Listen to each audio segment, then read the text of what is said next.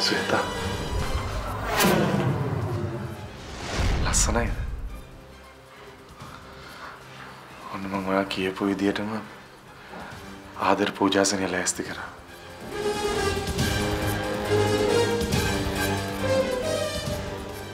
මං වෙනුවෙන්.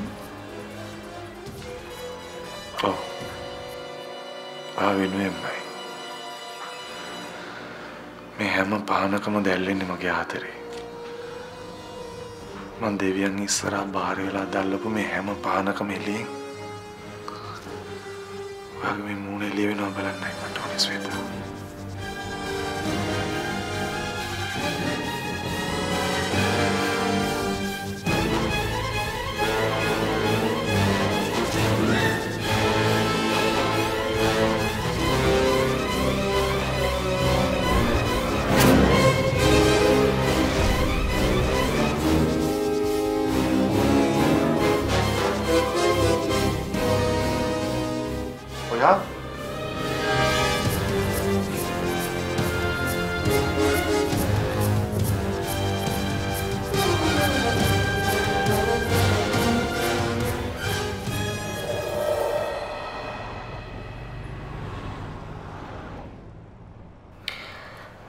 මෙයාට අද දවසේම කිසිම ලෙඩක් තිබුණේ නැහනේ. මොකද මෙයා මේ කරන රඟපෑම? කමක් නැහැ. අම්මා හිටපු නිසා මෙයාට මුකුත්ම කරගන්න බැරි වෙන්නේ නැති. පව් තනුෂ්. එයා මං එනකම් බලාගෙන නැති. අද අපි දෙන්නගේ ජීවිතේ ලස්සනම දවස. මේ ළමයා නැති කළා දැම්මා. සමහර වෙලාවට මෙයා මේ හැම දෙයක්ම කරන්නේ නැත්තේ ඒ නිසා වෙන්නේ නැති. කමක් නැහැ. තනුෂ් දැන් මට ආදරේනේ. දැන් ඉතින් මෙයාලා මට මොන තරම් රිද්දුවත් මොන තරම් වද දුන්නත් කමක් නැහැ. අම්මා කිව්වා හරි. මං ඉවසීමෙන් ඉඳලා කොහොම හරි මගේ ආදරේ දිනාගත්තා. දැන් ඉතින් මට තියෙන්නේ දිනාගත්තු ආදරේ මගේ පවුල රැකගන්න එක. මට ඒකට ඔබ වහන්සේගේ උදව් ඕනේ. අම්මා කිව්වා වගේම අද මං තනුෂ්ට මුද්ද දුන්නා. මට දැන් ඕනේ මේ අයිසක අම්මගේ බලාපොරොත්තු ඉෂ්ට කරන්න. තාම ගෙවිලා ගිය සති කිහිපයයි. ඒ හින්දා මට මගේ දරුවා ඇත්තක් කරගන්න ඕනේ. මට ඔබ වහන්සේකට පිහිට වෙන්න ඕනේ. අද වගේ ලස්සන දවසක. අද අනේ බෑ. හැබැයි ඉතින් තනුෂ් ආදර පූජාසනයට වෙලා බලාගෙන නැති. මට නම් බයයි වගේ. මං කොහොමද ඒ සිංහර ගොදුරක් වෙන්නේ? එහෙම කියලත් බෑනේ ඉතින්. ඒක තමයි මගේ දෛවය. ඉරණම. දෛවය. ඔන්න මං එනවා.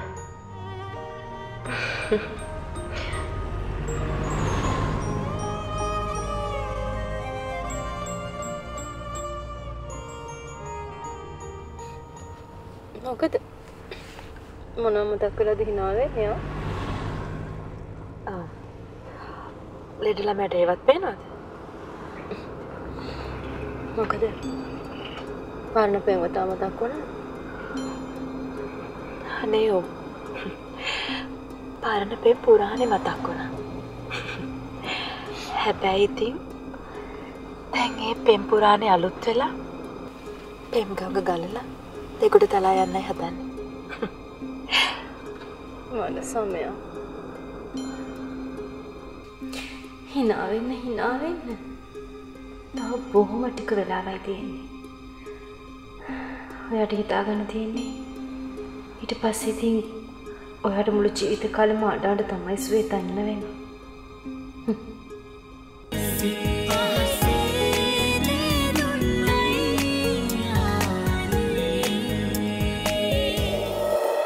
ප්ලීස් මෙහෙ යන්න. මොකද්ද මේ පිස්සුව? පිස්සුව? මේ පිස්සුව ආදර පිස්සුවක්.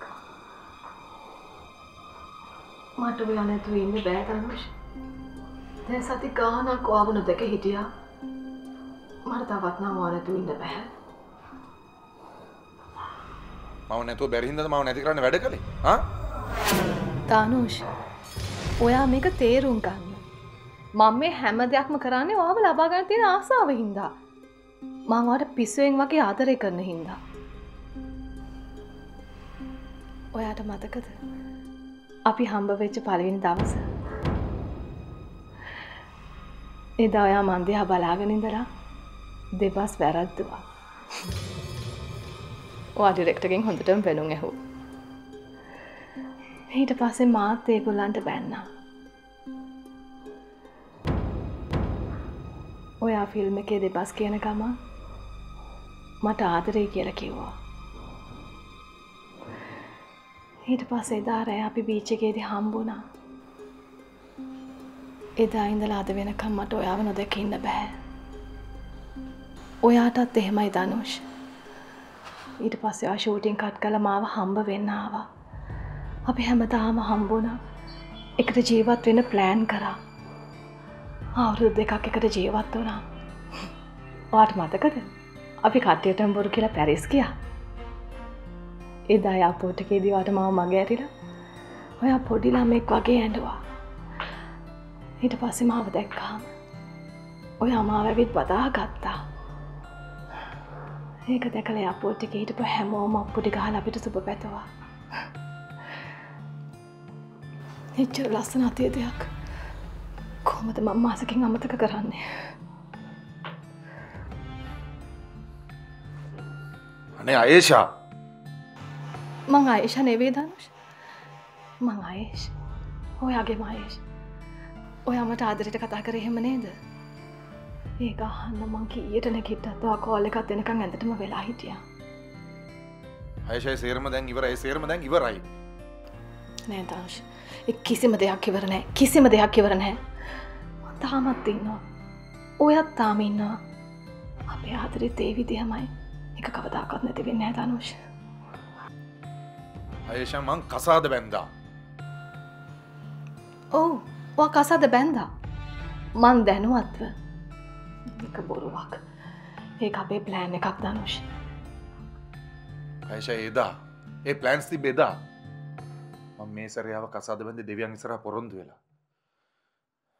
මං දෙවියන් ඉස්සරහා පොරොන්දු වුණා කවදාවත් ඒව දාලා යන්නේ නැහැ කියලා. හැම දුකකදීම සැපතකදීම යත් එකට ඉන්නවා කියලා මම පොරොන්දු වුණා. මම මිනිස්සුන්ට දීපු පොරොන්දු ඕන තරම් කඩලා තියෙනවා. ඒත් මට බෑ දෙවියන් ඉස්සරහ වෙච්ච පොරොන්දුවක් ආයෙ කඩන්න. ඒ කියන්නේ ඔයා ආයෙම ස්වේතව අතාරින්නේ නැහැ. ඔව්. මං හින්දවත්. මගේ අම්මා නිසාවත් මට බෑ. මෙච්චර ඔයා වෙනුවෙන් දේවල් කරපු මට එක බින්දුවක්වත් ඔයා ආදරේ නැද්ද? එකම එක බින්දුවක්වත්? මගේ හිතේ තියෙන හැම ආදරයක්ම මං ස්වේතට දීලා ඉවරයි. ස්වේතට? ඔව් ස්වේත තමයි. මං දෙවියන් ඉස්සරහා කසාද බැඳපු කෙනා. මට ආයෙත් එයාට වංචාවක් කළා. එයා ඉස්සරහ බොරුකාරයෙක් වෙන්න බෑ. මට එහෙම වෙන්න ඕනේ නෑ. එතකොට මගේ ආදරේ? ඒක මැරුණා ආයේෂා. ඒක මැරුණා.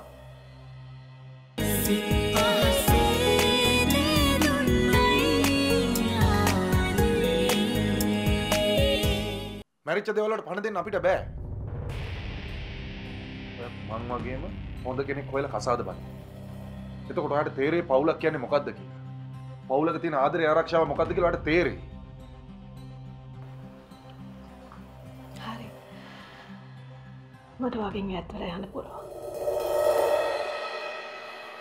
Thank you Aisha. Thank you very much. මං දැනගෙන හිටිය කවදාද මම තේරුම් ගන්නේ කියලා. හැබැයි මට වගේ එක ඉල්ලීමක් තියෙනවා කරන්න. ඕකේ. ඕනම දෙයක් ඉල්ලන්න. මට ඕනම දෙයක් දෙන්න. ධනුෂ්. ඉස්සර ඔයා මගේ ආදරේ හොයාගෙන ආවහම ඔයා මට කිව්වේ වාගේ ආදරේ වෙනුවෙන් මං ඔයාට ඕනම දෙයක් දෙන්නම් කියලා. දැන් ඔයා මට කියනවා ඔයාගේ ජීවිතෙන් මං අයින් වෙන නම් ඔයාට මොනවද ඕනේ කියලා. කමක් නෑ දනුෂ්. මං එක දෛවය කියලා හිත හදා ගන්නවා. හැබැයි දනුෂ් අපි ලෝකෙට පේන ලස්සනට ඉන්න හින්දා අපේ ජනප්‍රියකම හින්දා මිනිස්සු අපේ දෙපතුල ළඟට ආවහම අපි කවදාකවත් ආත්ම ගෞරවය පාවලා දීලා නැහැ. ඔයා හොඳටම දන්නවා මං කවුද කියලා. මේ ලංකාවේ කවුද මට යෝජනාවක් ගෙනාවේ නැත්තේ? ඔය මහලුකු බිස්නස් කාරයෝ මගේ කකුල් දෙක ළඟ වැඳ වැටුණා ආදරේ ඉල්ලගෙන. හැබැයි මං ඒ කිසි කෙනෙකුට මගේ ආත්ම ගෞරවය වික්කේ නැහැ. ඒ වුණාට ඉතින් මට කට කතා හැදුනා. උන්ට මාව ගුතුරක් කරගන්න බැරි වුණාම මට කතා හැදුවා. ඔය කතා හදන එකෙක්වත් දැක්කද මං එක මිනිහෙක් එක්කවත් යනවා? ගෑණියෙක් මිනිහෙක් එක්ක ඉන්නේ ආදරේ හින්දා. ඒතේ මිනිසුන්ට ගෑණිගේ ගෞරවය රකින්න බෑ. ඔයා කරේ ඒ ටිකනේ දනුෂ් මට. අන්තිමට ඔයත් මාව අතෑරියා. මං නිලියක් හින්දානේ. හැම කෙල්ලෙක්ම වගේ මාත් කැමති දනුෂ් ආදරේ කරන්න. අනේ හින්දායි මමත් ඔයාට ආදරේ කරේ. මම බලාපොරොත්තු වුණේ ඔයාගෙන් ආදරේ විතරයි. මේ මං ඇත්තටම ඔයාට ආදරේ කරපු නිසා. I'm sorry Aisha. කමක් නෑ දනුෂ්. ඔයා මාව අතාරින්නේ ඔයාගේ ස්වේතා හින්දා හරි ඔයාට ලැබෙන ඉන්න දරුවා හින්දා හරි නම් මට හිත හදා ගන්න පුළුවන්. හැබැයි මං කැමති නෑ දනුෂ්. ඔයා මාව මොනවා හරි දීලා අයින් කරනවට මං කැමති නෑ දනුෂ්. අනිත් එක මං කැමති නෑ මගේ ආදරේ ස්වේතට දෙනවට.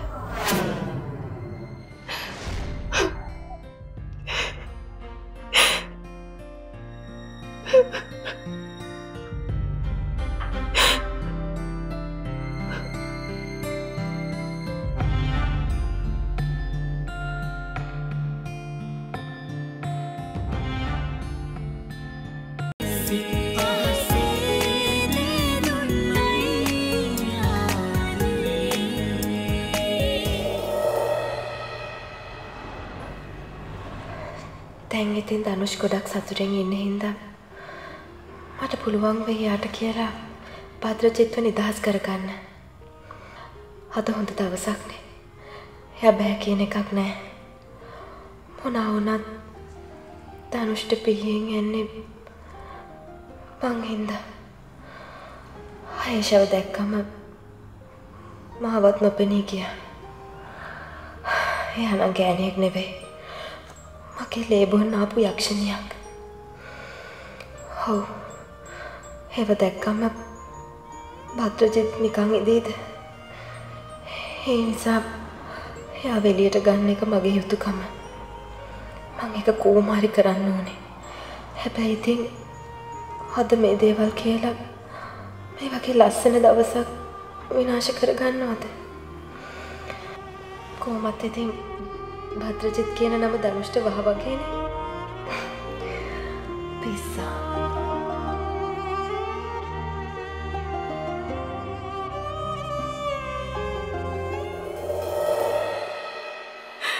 Aisha. අනේ දනුෂ්. අනේ දනුෂ්. සෝදාලා යන්න බෑ දනුෂ්. සෝදාලා යන්න බෑ. Aisha මේ හැම දෙයක්ම තේරුම් ගන්න. අපිට හැරෙන්න බෑ. මට දැන් ෆැමිලි එකක් ඉන්නවා. මගේ වයිෆ්ට දරුවෙක් ලැබෙන්න ඉන්නවා. ඉතින් මං කොහොමද එයාලව දාලා ආපහු හැරෙන්නේ? අනිත් එකේ මොන දේ කරත් මගේ දරුවට තාත්තා කෙනෙක් නැති කරන්නේ. මට ඒක තේරෙනවනේ. අනේ දනුෂ්. මං කියන්නේ දරුවා නාත ගන්න කියලා. මට ඕනේ වගේ පවුල කඩන්න. හරි. මම මෙහෙ යන්න. මම මේ සදාටම යන්න. කොහාටද? නිවියෝක් ඉන්න මගේ ආන්ටි ළඟට. මං ආයි කවදාකවත් ෆිල්ම් සරලක පාන්නේ නැහැ දනුෂ්. තියෙන වැඩ ටික ඉවරුනහම මං ආන්ටි ළඟට ගිහලා සෙටල් වෙනවා. වෙන කෙනෙක් එක්කවත් ෆිල්ම් ස්ක්‍රීන් එක ලව් කරන්න මට බෑ දානුෂ්. මං ආයෙ වැඩි කරන්නේ නෑ දානුෂ්. ආයේෂ්.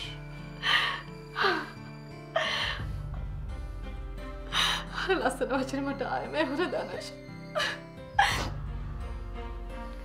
තායි කවදාකවත් ඒක මට එන එකක් නෑ.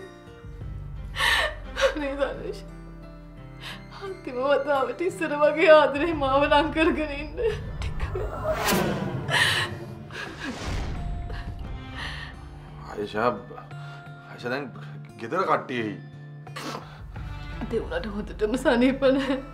දැන් මෙයාලා ඉන්න එකක් නෑ දානුෂ්. ඒ වුණාට දානුෂ්. මං වාගෙන් ඉඳන අන්තිම ඉල්ලීම ආය අපි හම්බ වෙන එකක් නෑ දානුෂ්.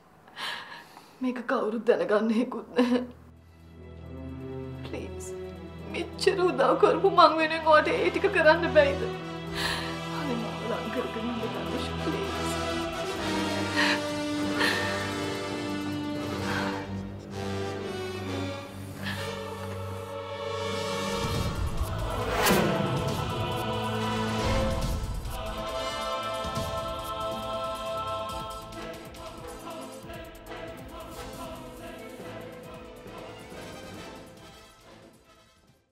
එදා වගේම අදත් තමන්ගේ මිනිස්සේ එයාගේ ඇඳේ ඉඳගෙනම වෙන කෙනෙක්ව තුරුල් කරගෙන ඉන්නවා දැක්කහම ඒ යක්ෂ ගෑණිගේ පපුව පෙරලා මෙතන ඇතගෙන වැටේ මැරිලා. එයා කිව්වේ මං යන වෙලාවේ මං එනකම් බලාගෙන ඉන්නවා කියලා. එයා මාව සර්ප්‍රයිස් කරන්න උඩට වෙලා බලාගෙන ඇති.